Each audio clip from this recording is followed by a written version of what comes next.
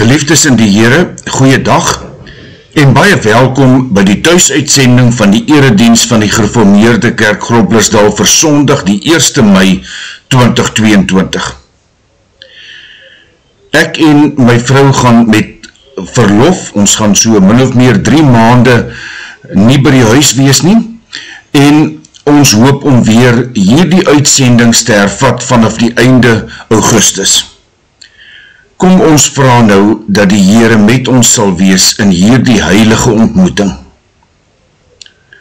Ons hulp is in U naam, Here Almagtige God, Vader, Seun en Heilige Gees. Ons bid dat U ons sal seën met U heilige teenwoordigheid, deur U Gees en deur U woord, om Jesus ontwil. Amen. Kom ons sing nou uit Psalm 45, daarvan vers 1, vers 9 en vers 16.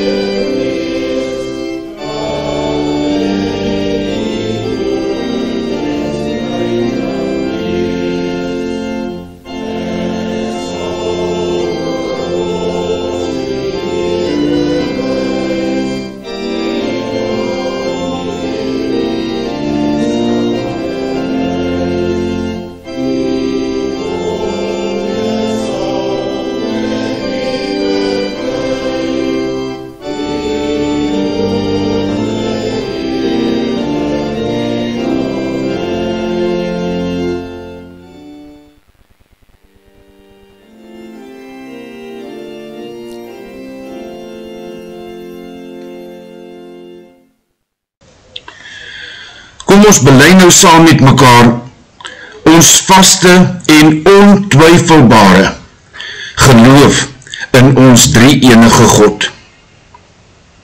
Ek glo in God die Vader, die Almagtige, die Skepper van hemel en aarde. En ek glo in Jesus Christus, sy eniggebore Seun, ons Here, wat ontvang is van die Heilige Gees, gebore uit die maagd Maria, wat gelei het onder Pontius Pilatus, gekruisig is, gesterf het en begrawe is en neergedaal het na die hel, wat op die 3de dag opgestaan het uit die dood, opgevaar het na die hemel en sit aan die regterhand van God, die Almagtige Vader, waarvandaan hy sal kom om die lewendes en die dooies te oordeel. Ek glo in die Heilige Gees. Ek glo aan 'n heilige algemene Christelike kerk, die gemeenskap van die heiliges, die vergewing van sondes, die opstanding van die liggaam en 'n ewige lewe. Amen. Geliefdes in die Here, die wet bring ons maar elke keer weer op ons knieë by ons Verlosser Jesus Christus. Kom ons luister nou daarna. Toe het God al hierdie woorde gespreek. Ek is die Here jou God, wat jou uit Egipte land, uit die plek van slawerny uitgelei het. Jy mag naas my nie ander gode hê nie. Jy mag nie vir jou 'n gesneede beeld maak nie. Enige afbeelding van wat in die hemelruim daarbo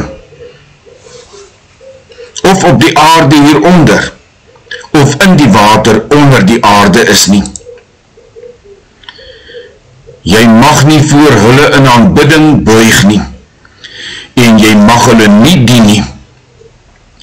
Want ek, die Here jou God, is 'n besitlike God, wat die kinders laat boet vir die sondeskuld van hulle ouers. Selfs die 3de en 4de geslag van hulle wat my verwerp. Maar troue liefde bewys aan duisende, aan hulle wat my liefhet en my gebooie nakom. Jy mag die naam van die Here jou God nie misbruik nie, want die Here sal hulle wat sy naam misbruik, nie ongestraf laat nie. Gedenk die Sabbatdag, deur dit heilig te hou. 6 dae moet jy werk en alles doen wat jy moet, maar die 7de dag is 'n Sabbat ter ere van die Here jou God. Jy mag geen werk doen nie. Nie jy en jou seun en jou dogter, of jou slaaf en slavin, jou diere en jou vreemdeling wat by jou is nie. Want in 6 dae het die Here die hemel en die aarde en die see gemaak en alles wat daarin is. Maar op die 7de dag het hy gerus. Daarom het die Here die Sabbatdag geseën en dit geheilig. Behandel jou vader en jou moeder met eerbied, sodat jy lang kan leef op die grond wat die Here jou God vir jou gaan gee. Jy mag nie moord pleeg nie. Jy mag nie egbreek pleeg nie. Jy mag nie steel nie. Jy mag nie vals getuig teen jou naaste nie. Jy mag nie jou naaste se huis begeer nie. Jy mag nie jou naaste se vrou begeer nie, ook nie sy slawe of slavinne, sy beeste en donkies nie. Enige iets wat aan jou naaste behoort nie. Die wet gaan oor liefde. Jesus het ons geleer, jy moet die Here jou God lief hê met jou hele hart en met jou hele siel en met jou hele verstand. Dit is die belangrikste en eerste gebod. En die tweede wat hieraan gelyk staan is, jy moet jou naaste lief hê soos jouself. Op hierdie 2 gebooie berus die hele wet en die profete. Ons sing nou in ons antwoord aan die Here se wet, die 1ste en 12de verse van Psalm 139.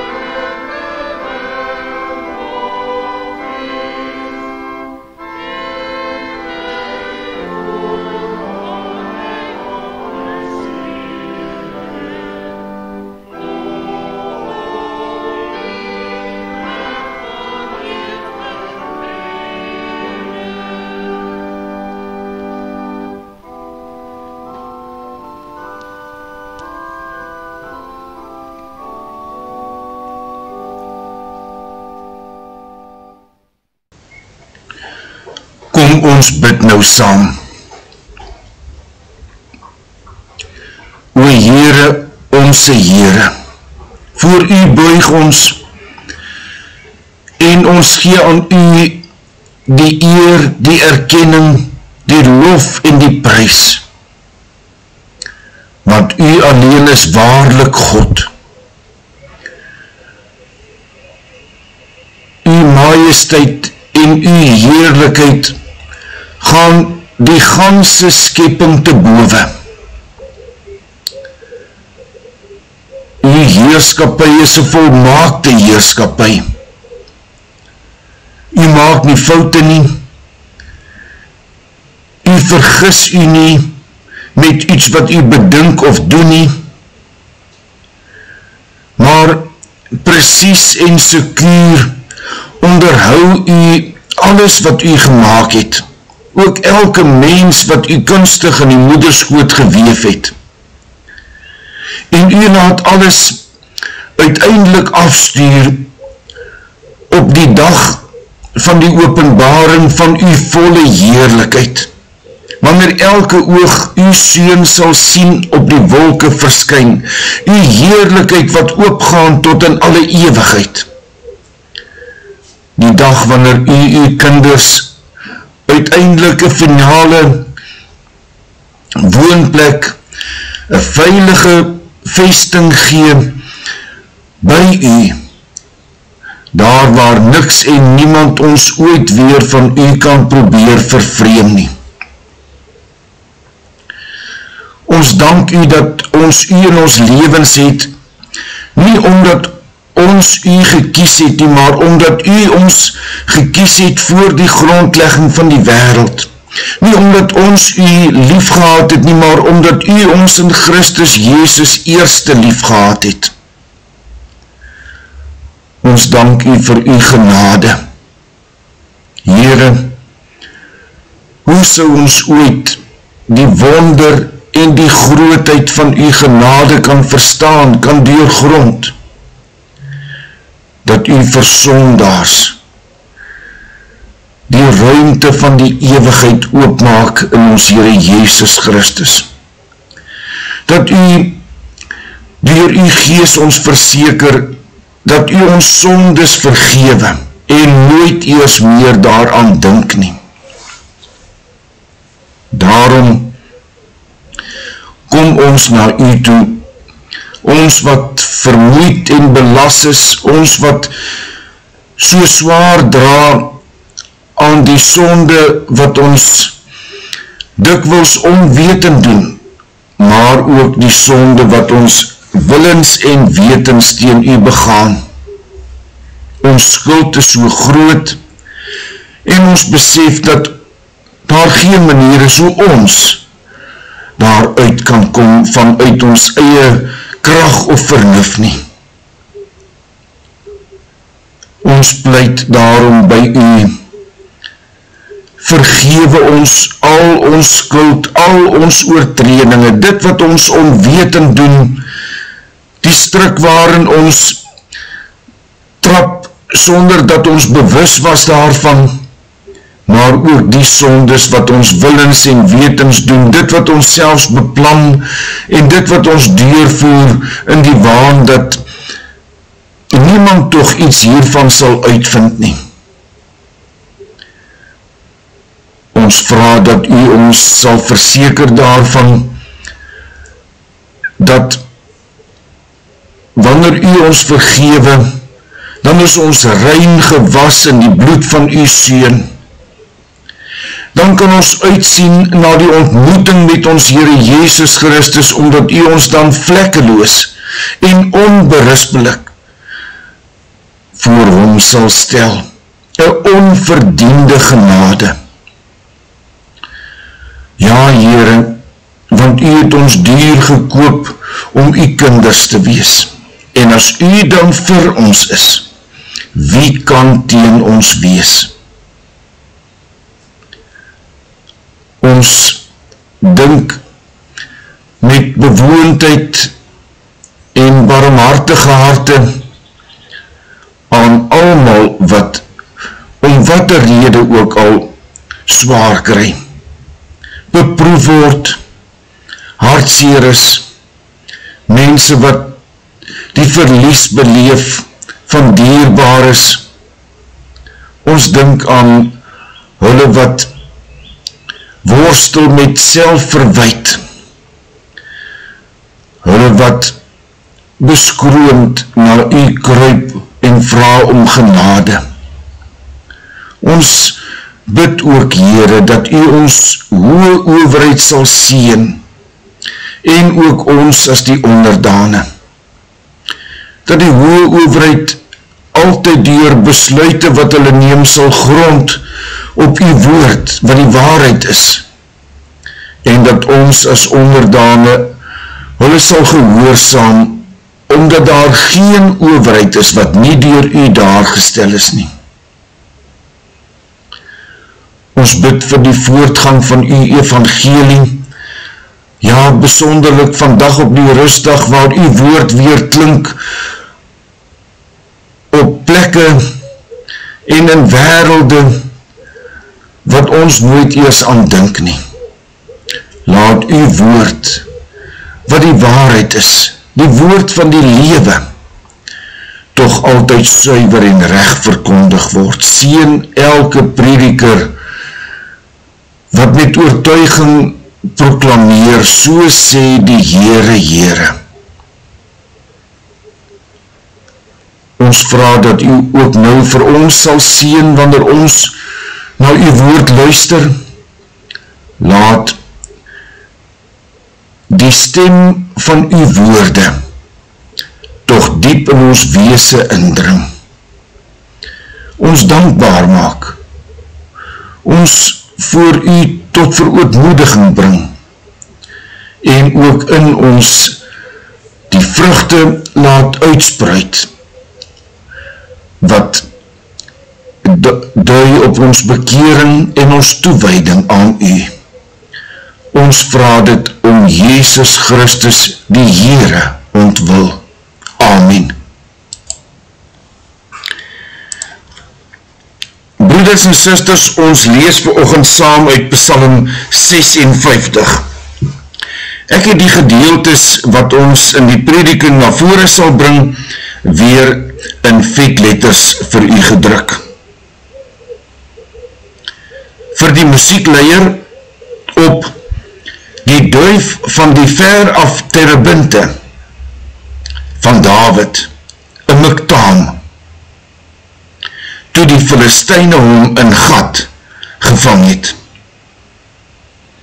Wees my genadig, o God, want mense treiter my.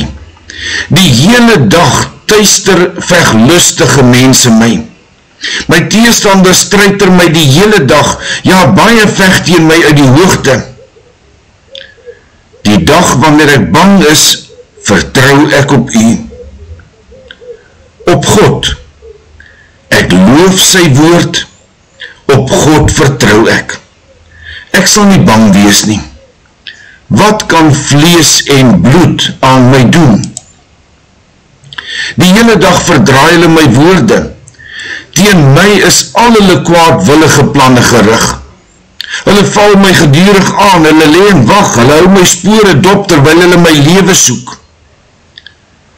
Sal hulle ondanks die onreg vrykom? Werp mense in toorn neer, o God.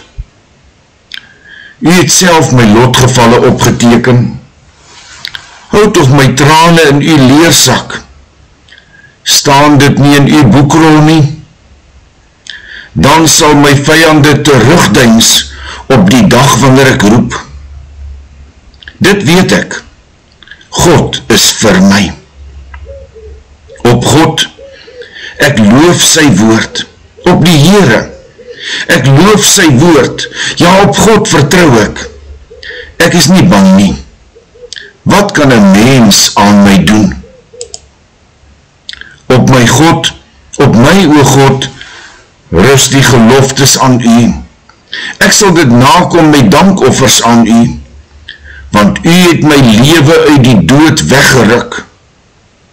Het u dan nie my voete van struikeling bewaar, sodat ek voor u kan leef in die lig van die lewe nie? Geliefdes in ons Here Jesus Christus, soms weet ons nie dat ons sonde doen nie, totdat die werklikheid van dit wat ons gedoen het, of gedink het, of gesê het, deur die werk van die Gees van die Here tot ons deurdring. Soms sondig ons willens en wetens, ons vat 'n kans, en struikel, en uiteindelik dan haal ons sonde ons in. Wat maak 'n mens, broeder en suster, wanneer jy in daardie doodsbenauwdheid is? Ons het nou gelees uit Psalm 56. Psalm 56 is een van die min psalms wat vir ons op 'n manier 'n aanduiding gee van die agtergrond, wat aanleiding gegee het tot die dig van so 'n psalm, so 'n lied. In hierdie geval dan, soos in die meeste van die psalms, 'n lied geskryf en gesing deur Dawid.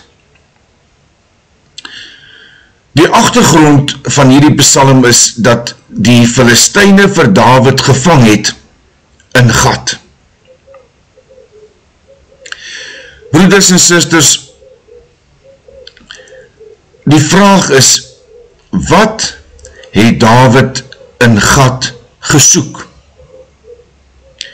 Ons weet van 'n geleentheid waarvan ons lees in 1 Samuel 21 van vers 10 af, dat Dawid na 'n klompie van sy heldedade, maar terwyl Saul nog koning was, vir Saul gevlug het en skuiling gaan soek het by die Filistyne in Gat.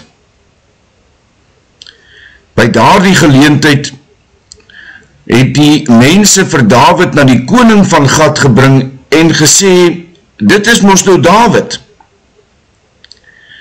Maar dan lees ons hoe dat Dawid hom kranksinnig gehou het, en dat die koning van Gat eintlik niks met Dawid te doen wou hê nie.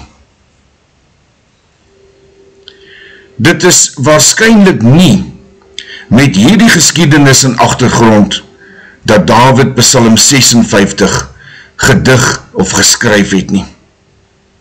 Want Psalm 56 sê vir ons hoe dat mense hom gespot het en dat hulle selfs sy lewe soek.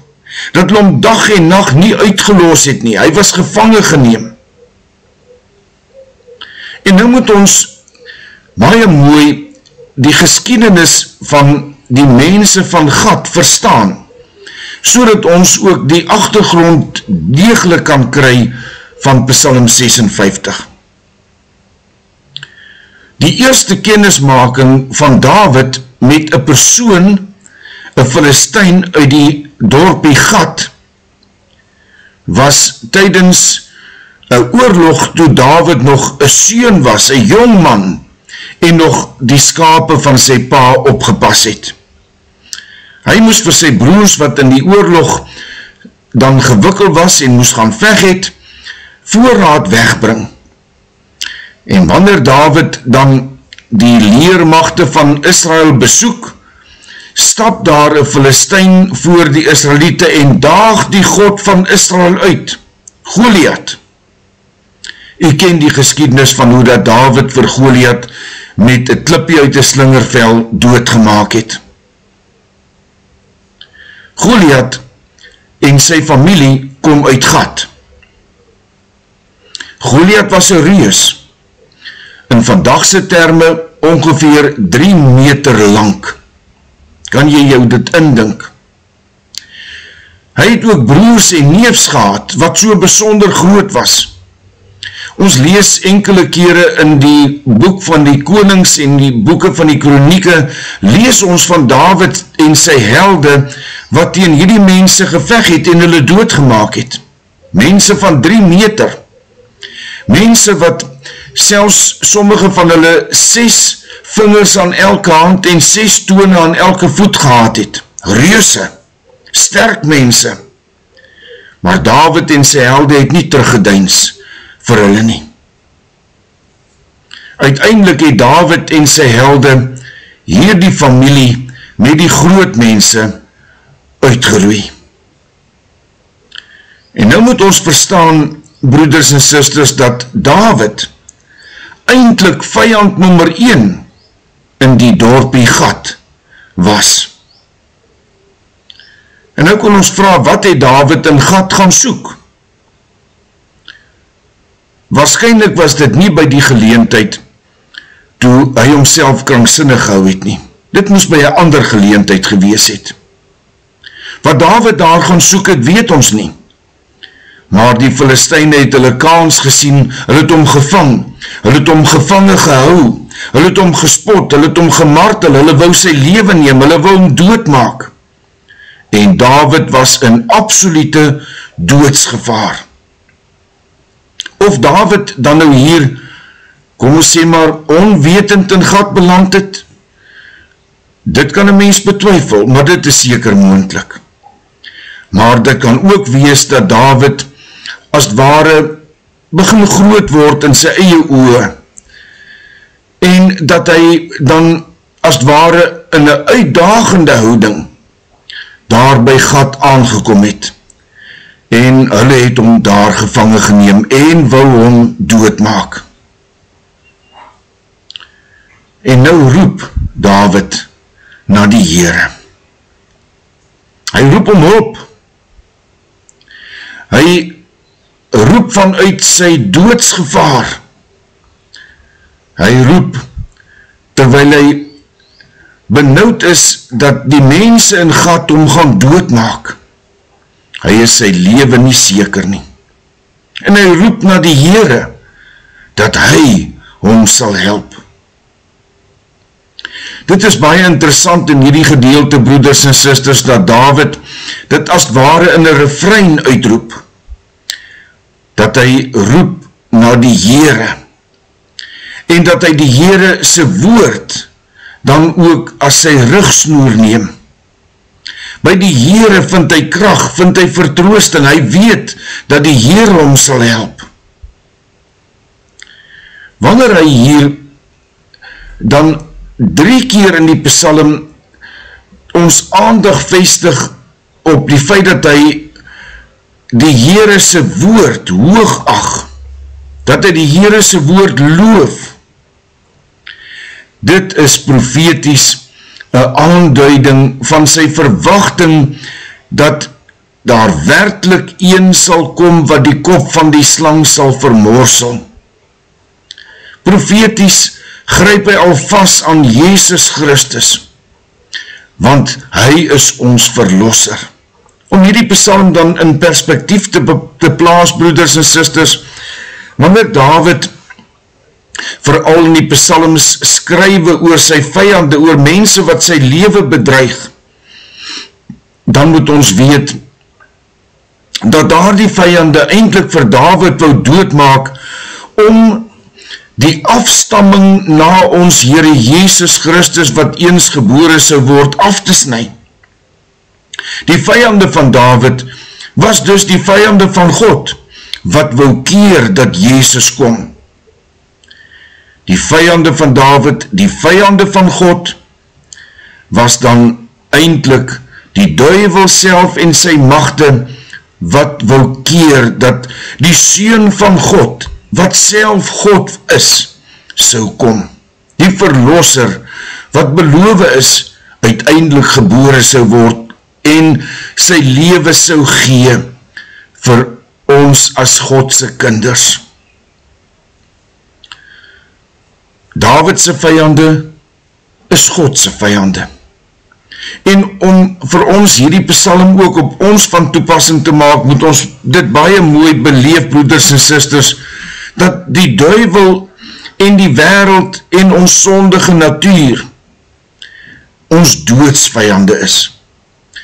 Werklik, ons probeer verlei, laat struikel en val om te probeer om ons uit die hand van God uit te ruk. Toe die duiwel nie meer kon keer dat Jezus kom nie, en dit ook nie kon regkry dat Jezus voor hom buig in die versoeking in die woestyn nie, het hy, soos wat dit in Openbaring vir ons deurgegee word, sy fokus op die nakomelinge gerig, die gelowiges wat sou kom, ons, en nog elkeen wat nog na ons sou kom, wat in Jezus glo. Die duiwel is met ons besig. Soms laat hy ons onwetend sondig. Soms, broeders en susters, word ons groot en sterk in ons eie oë, en dink ons dat ons op ons eie bene kan staan, en vir onsself kan sorg, onsself kan beskerm, dat ons toekoms, ook ons ewigheid, in ons hande is. Ja, soms word ons so verwaand.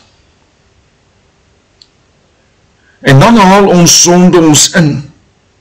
Ons struikel. En wat maak ek en jy, wanneer ons in die benauwdheid kom, van die gevolge van ons sonde, wanneer ons besef dat ons gestruikel het, dat ons val, dat ons in die modder vast gesink het. Vir ons geliefdes in die Here is daar net een uitkoms. Ons gaan na die woord, Jezus Christus. Ons gaan na ons verlosser en zaligmaker. Ons loof die Here vir die uitkoms wat hy vir ons in sy seun gegee het. Die feit dat ons kan terugkyk op die kruis, daar in Jerusalem op Golgotha, waar hy sy lewe afgelê het vir ons wat sy skape is, waar hy voor God moes boet oor ons sondes, die toorn van God moes dra vir ons sondes. Ons gryp aan ons Here Jesus Christus vas, en dan loof ons die Here vir sy grootheid en sy genade, dat ons ook verskoon kan wees van die dood, dat ons lewens verlos kan wees van die verderf. Ja, David sien dit al raak hier uit Psalm 56. Ek weet dat God aan my kant is. Wat Jezus ook vir ons geleer het, as God vir ons is, wie kan teen ons wees? Paulus herhaal dit later in Romeine 8, ons is meer as oorwinnaars, deur ons Here Jesus Christus, wat ons krag gee, wat ons lewe gee. Broeders en susters, ons hele lewe is in God se boek opgeteken. Ja, ook ons trane oor ons berou met betrekking tot ons sondes, alles wat ons verkeerd doen en dink en sê, ons berou wat ons voor die Here uitkla, ook ons trane is in God se leersak. Die Here weet presies hoe dat hy ons lewe vir ons laat verloop, hoe dat ons elke keer wanneer ons geval het, gestruikel het, hoe dat ons weer so verseker kan wees van ons verlossing in Jesus Christus deur die werk van die Heilige Gees. Hoe ons verlos word, broeders en susters, dit weet ons.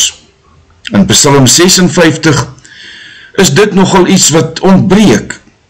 Ons lees van Dawid se benauwdheid en die volgende oomblik lees ons oor sy dankbaarheid omdat hy verlos is. Ons weet nie hoe dat Dawid weer bevry is van die Filistyne daar in Gat nie. Maar ons lees dat hy sy dankbaarheid aan die Here wil betuig, dat hy sy geloftes aan die Here wil betaal, want die Here laat hom weer leef. Broeders en susters, ons weet hoe ons verlos is. Ons weet dat om Jesus Christus ontwil God ons lewens van die dood verskoon het. Sal ons nie dan ook leef vanuit die lewe wat God ons gee nie. Dankbaar wees en ons dankbaarheid ook bewys op tasbare manier, met toewyding, met liefde, ook om die Here te dien met ons gawes. Ja, broeders en susters, hoe kan ons ooit ons dankbaarheid bewys of dink dat ons nou genoeg dankbaar was teenoor die Here? Kom ons besef maar voortdurend, om 'n kind van die Here te wees beteken, my lewe is van die dood verskoon. Laat ons dan lewe, om te loof, om die Here groot te maak, om maar voortdurend aan hom die eer te gee, om hom te dank vir Jesus Christus, sy Seun en ons Here. Amen. Geliefdes, kom ons dank nou die Here saam. Here, onse Here, ons dank U.